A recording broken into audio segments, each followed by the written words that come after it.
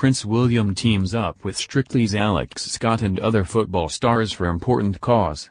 Prince William is continuing his work around mental health. The Duke of Cambridge has teamed up with a host of football stars, including former Lionesses defender and Strictly Come Dancing's Alex Scott, to encourage fans to look after their mental health.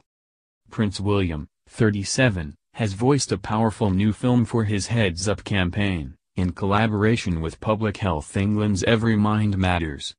The likes of Frank Lampard, Harry Maguire, Alex Scott, Dele Alli, Jordan Pickford, Callum Hudson-Odoi, Son Heung-min, Hamza Chowdhury, and Slaven Bilic, feature in the clip to encourage football fans to take a minute to consider their mental well-being.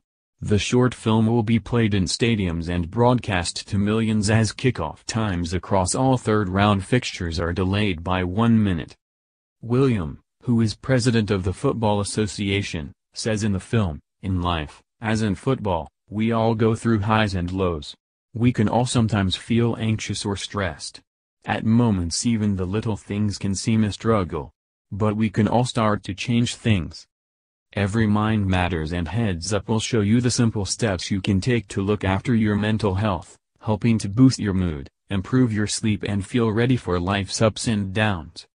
The dad of 3 surprised football fans in October when he popped into the Prince Albert pub in Battersea, southwest London, to watch the England vs Czech Republic match.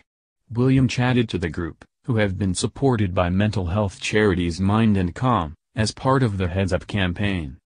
The Duke, who is an avid Aston Villa fan, also visited rival club West Bromwich Albion's training ground in November, where he was given football shirts for his 2 youngest children, Princess Charlotte and Prince Louis.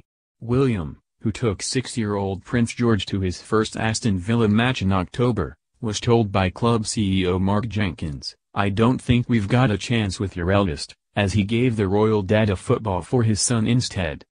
The Cambridges, who recently shared their highlights from 2019 on Instagram, celebrated Christmas in Sandringham with the Queen and other members of the royal family.